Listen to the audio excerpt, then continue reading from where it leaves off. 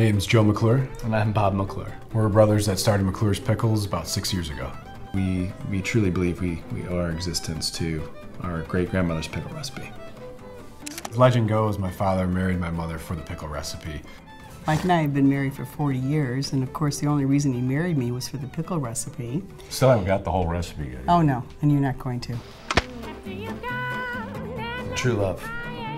Before they got married, my dad ate plenty of pickles. Basically, he kind of spearheaded bringing the tradition down to us, essentially. Jill, the Jill. Our mother learned how to pickle from our grandfather. Our dad passed that recipe down to us, and we would make it as a family every summer as well. Always loved those pickles, and the kids said, we ought to start a company. This when they were young men. Let's start a company, let's start a company. Well, they finally achieved that.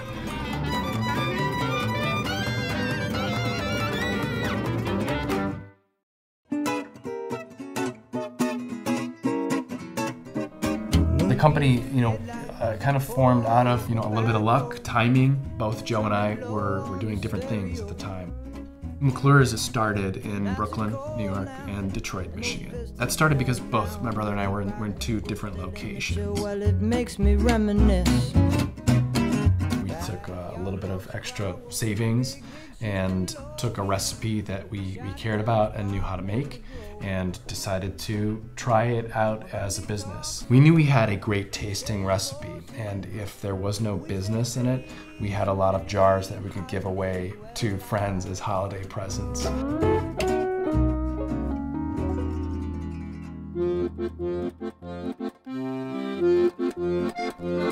When we started the business, we were selling in a handful of stores that Joe and I were going to door in Michigan as well as in New York.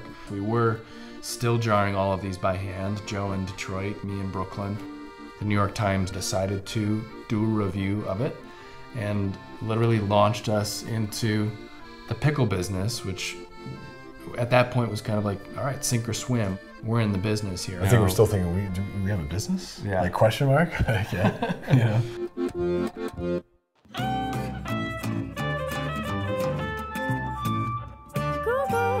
My wife Natalie and I had our son Hayden about 2 years ago. He was born in New York, and we shortly thereafter decided to make the move back to Michigan. It feels great to be back here in Detroit. One, to be near Joe, and to also be near my folks. Joe and I are able to hang out more, talk more. I'm glad to absolutely have him back. Business-wise, it worked out well.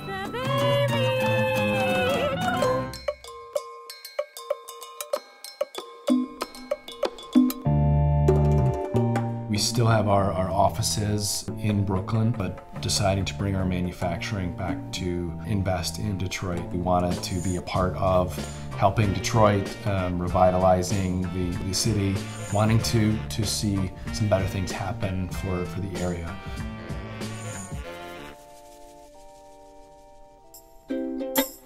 So McClure's is, absolutely family business. We have an old family friend, Sam, who's on board. He lost his job during the economic downturn. That was right at the time when we needed an employee. Jack Corley is on board, and he's an ex-auto executive. He was making pretty good money, and then he jumped on board with us to make pretty bad money for a while.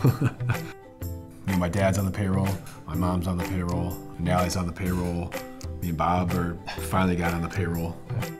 Having Bob and Joe as your boss is a little bit different. They don't listen to us, of course, but we have to listen to them. They wanted to start this company, and of course they asked us, well, will you back us and will you work for free? And here we are, and all we said is, if you fail, we're going to move in with you for the rest of your lives. This entire process from the beginning to where it is today has been beyond our wildest imagination and dreams. We used to be in the kitchen, like she would get upset when I wanted to make 170, 180 jars. Now we're making thousands of jars. We just could not be more proud. I never would have thought that the company would be where it is today, because things happen on a day-to-day basis, hourly to hourly. We're so invested in those moments that it can be hard to take a step back and go, wow, look at where this is this is gone. Like, what's the next step? What is the next step? Keep making pickles. Yeah.